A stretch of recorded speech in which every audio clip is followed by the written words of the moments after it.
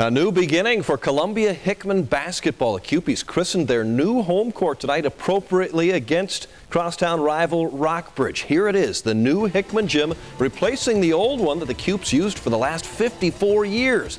The new home is bigger, holding 1,300 fans, about 100 more than the old place, and they packed them in tonight. Full college-length gym court, about 10 feet longer. As for the game, Hickman off to a great start at 6-1, trying to end a 21-game losing streak against Rockbridge. That's right, 21 straight Bruin victories. Hickman's Cecil Williams with the basket, +1 early. Williams with 14 on the night. Look at how the Kewpies finished the first quarter. Douglas Johnson, that's the coach's son, David Johnson's son. The three is good. Rockbridge guard Nick Norton rings up the three for the Bruins.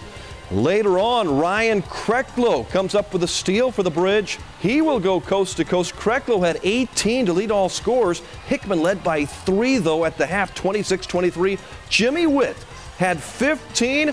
The Kewpies go on to win it and celebrate 55-48. What a victory on the new home court.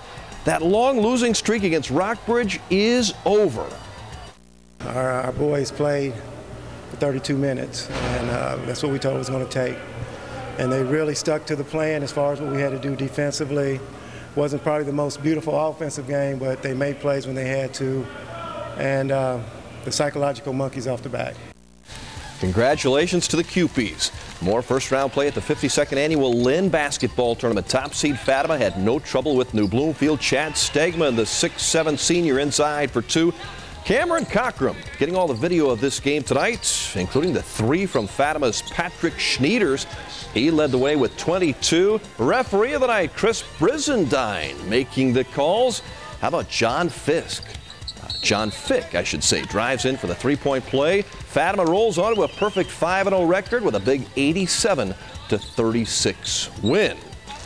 Boonville and Dixon battling in the other semifinal. Scott Floyd's Pirates from Boonville on the offensive rebound. Nice feed to Mario Walker to Gus Kemp. Coach Floyd, and look at his scorekeeper here enjoying a little popcorn on the bench. Boonville would enjoy this one. Tyler Peterson steals, basket +1, but Dixon, they hit 9 three-pointers on the night. The Bulldogs beat Boonville 65-52, advancing to the semis on Friday. The Fulton Hornets hosting the Eldon Mustangs tonight. Eldon in the road maroon. Give it to Sammy Lincoln from the far side. Hits the 3. No doubt his mom, Jera Lincoln, taught him how to shoot. Eldon shooting well tonight. Chris Hulsey connects 4 more. The Mustangs improved to 3-2 with a big 23-point win over Fulton, the final 60-37. Eugene over Hallsville to go 6-1. California beats Osage. Dylan Albertson with 22. Sturgeon is 4-2, a big win. Sullivan edges past Herman. Russellville is 4-3, beating St. E. Clopton over North Callaway. MSD wins tonight. It was Iberia moving to 7-0 with a win over Bell. Vienna over Tuscumbia. St. Clair defeats Owensville. Southern Boone gets 30 from Nick Carlos to beat Harrisburg. St. James is a perfect 8-0 on the year after beating New Haven. Girls basketball at JC High. Shane Myers, Jeff City Lady Jays hosting Springfield Glendale.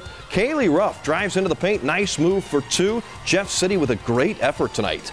In the lead early.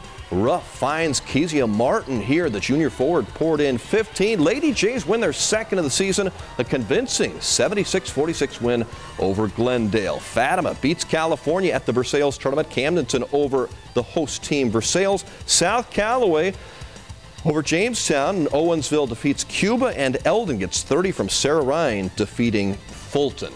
Congratulations to the California Pinto football team, our KRCG Jefferson City Hy-Vee High School team of the season. Head coach Marty Albertson and a few of his football Pintos were presented with a $500 check for the team's booster club, thanks to Rod Dolph and the Jefferson City Hy-Vee. These kids have played well all year long, and it was enjoyable because went through the conference undefeated, of course, and district championship, and then got a good run going on, and they end up 13-1, and that's probably the top 3 best ever records at California.